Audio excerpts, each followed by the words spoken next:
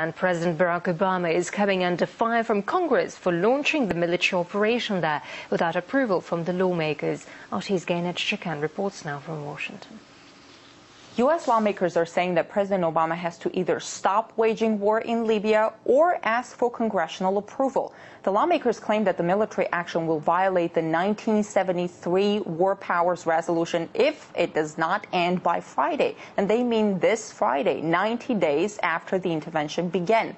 Under the U.S. Constitution, to wage a long-term war, the president needs to get authorization from Congress. Analysts say the Obama administration will certainly find a way to get around the requirements by referring to his rights as commander-in-chief, as well as certain legal speak. Up to this day, the administration has refused to say war when it comes to their actions in Libya. They call it kinetic military action, but as a result of that kinetic military action, civilians are bombed every day. A group of international observers is now in Tripoli, including a former U.S. Congresswoman, Cynthia McKinley. We spoke with her a few days ago. She said they heard and they counted 89 blasts in just one day. Those are civilian neighborhoods. 89 bombs dropped in just one day. There's a lot of concern that the voices of those who are caught up in that horror in Tripoli go unnoticed in the international community.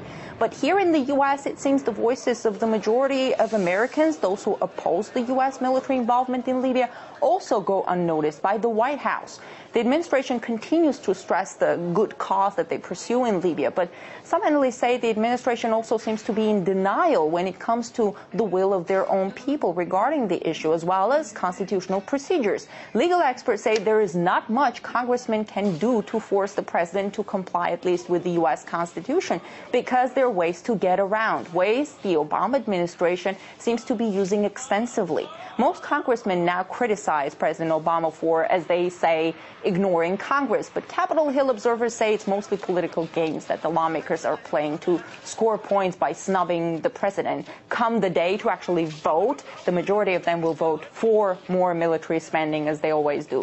But there is a small bipartisan group of congressmen, 10 people in it, who went further than verbal rebukes, and they sued President Obama on the grounds that he's violating the Constitution. But everybody here knows that the lawsuit is certain to be dismissed on procedural grounds because the U.S. Supreme Court has determined that members of Congress do not have standing to file such suits. And this is where it hits a dead end, and it makes many wonder whether or not U.S. lawmakers actually have the capacity to effectively represent the people.